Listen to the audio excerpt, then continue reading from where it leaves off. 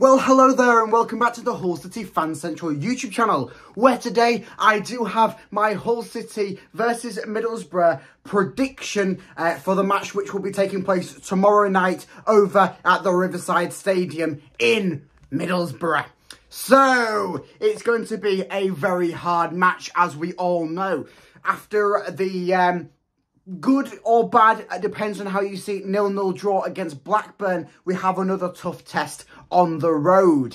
So this will be an even tougher test than Blackburn. Middlesbrough are higher up in the table in that fourth position, fighting for third over Luton and possibly even fighting for second over Sheffield United. Yeah, it does seem unlikely at this stage in the season. So, in this video, I'll be going over my Hull City predicted lineup as always. A little bit of information about both sides coming into this fixture, along with my official match prediction, who I think will score, and what I think the final score will be, which is always a key one. So we'll start off with my Hull City predicted 11. And this 11 will shock many people, because it is the exact same starting 11 that we saw play against Blackburn for the opening 60-something minutes before Simon got subbed off. So, with no injuries, new injuries to report on other than Ryan Longman being back available for selection, although I do think he will start on the bench, as I don't think Liam wants to chuck him in to 60 minutes straight off the back after just coming back from his injury with the past day or two, with a tight turnaround in these fixtures. So it could be a scenario where a few of these players that started against Blackburn could be rested.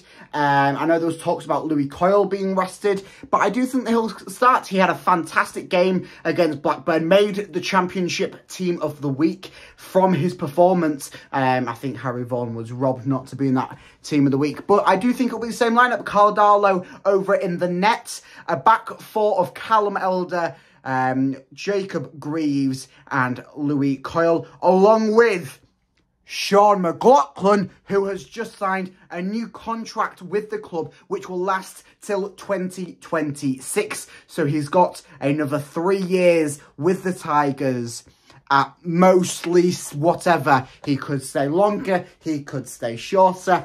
But at the moment, he's doing fantastic. 21 league starts for him, along with 10 clean sheets this season. So it is a fantastic time to be on the Sean McLaughlin bandwagon. He has been playing fantastically this season and last under Shotter.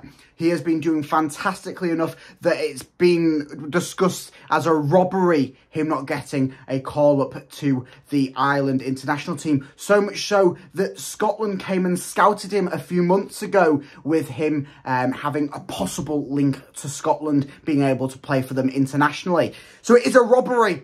Someone call him up internationally, and calling up now. Otherwise you will miss out on the greatness that is Sean McLaughlin, as we have seen in the past few months, him reaching his prime, and I'm sure he'll exceed it next season.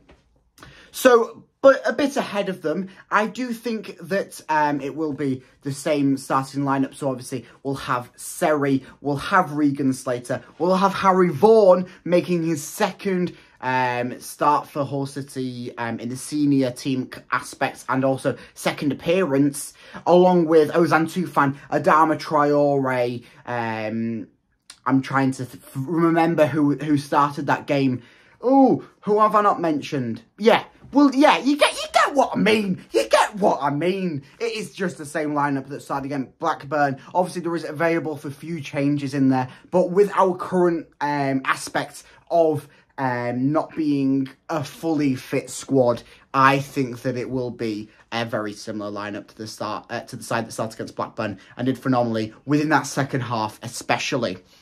So I'll go into a bit of information about both sides, because It is going to be a tight contest. Earlier on in the season, we did play Middlesbrough at home. Unfortunately, lost 3-1, resulting with 2 own goals from Hull City defenders Tobias Figueiredo and Cyrus Christie. Both are not looking in the lineup. Cyrus Christie's out with injury, and Tobias Figueiredo, God knows what has happened to him. Goal coming from Cyrus Christie for Hull City, and I believe that Chuba Akpom grabbed the other one for Middlesbrough, who has got 21 goals this season. Remember the ex-Hull City lad who is now flying high over at Middlesbrough in that golden boot race in the Championship. So it will be a tight matchup. Obviously, last season we did beat Middlesbrough 1-0 at their ground, but it was obviously a very different time, 2 very different teams to what we have now. Middlesbrough with Michael Carrick have been doing absolutely phenomenal since taking over. I think he got them all the way from relegation, now up to 4th. It was 3rd, but in 4th position, so it will be a very tough test. They have been pulling out major results recently, so it will be one where the Tigers have to switch on if we want to have any moments of succession. Obviously, our season does seem to be over now, but we are in that form where we need to be playing well.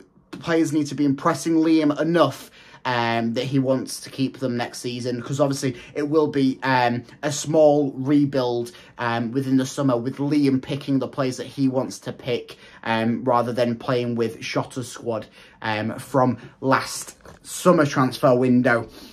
So it will be a very tough test for Hull City in that aspect. And with that in mind, I do think it will be a tight one. It'll be a tight draw yet again on the road, making it a 1-1 draw. It is going to be a tough one. I may be just putting my boots in the Hull City door, saying that we will grab a win here. But obviously, you've got to evaluate the fact where Middlesbrough are. It's nothing of a downer on Hull City, but we are just not up to that level of Carrick and his squad at this time. But 1-1, I am going to go optimistic, and that's as optimistic as I can go deep down in my heart. I do think that Chuba Akpom will grab another goal against his former side, and then Hull City will reply with another Adama Traore beauty. I would like to see Harry Vaughan grab a goal, but it's he is probably not going to grab a goal against this Middlesbrough side. I mean, he did have a fantastic game against Blackburn. He was my man of the match. He was the man of the match in the Hull City aspect. But I don't think that he will grab one. I think it'll be a tough test for him against this Middlesbrough side. With their layout and his play style in specifics. So I do think Adama Traore will grab another one, his second at Hull City. And he almost scored against Blackburn with that beauty. Check out that vlog if you haven't already. So let me know down in the comments what you think the score will be. Any other little bits of information that you agree or disagree with me in this video. It'd be lovely to hear from you down in the comments. But I will have my match reaction out tomorrow after the game. So make sure that you like and subscribe so you don't miss any of that beautiful content and any more content as we make our way throughout the remaining few games of this season and pushing into the summer transfer window and eventually the 2023-24 season, where Hull City will be the Championship champions. So I will see you then. Goodbye.